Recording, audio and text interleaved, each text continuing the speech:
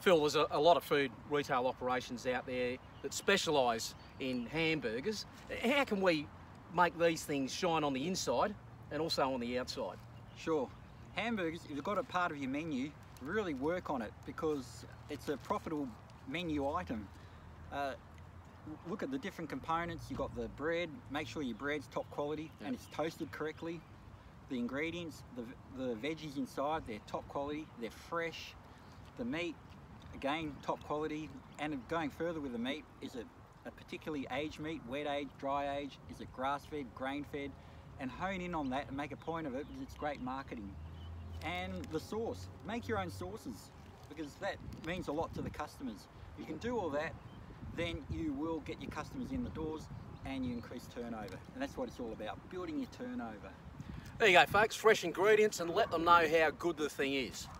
Now, you'd be looking forward to the cricket season this summer, wouldn't you? I am. I'm really looking forward to the Chapel Brothers. Right. Ian and Greg, that was back in the 70s, mate. Oh.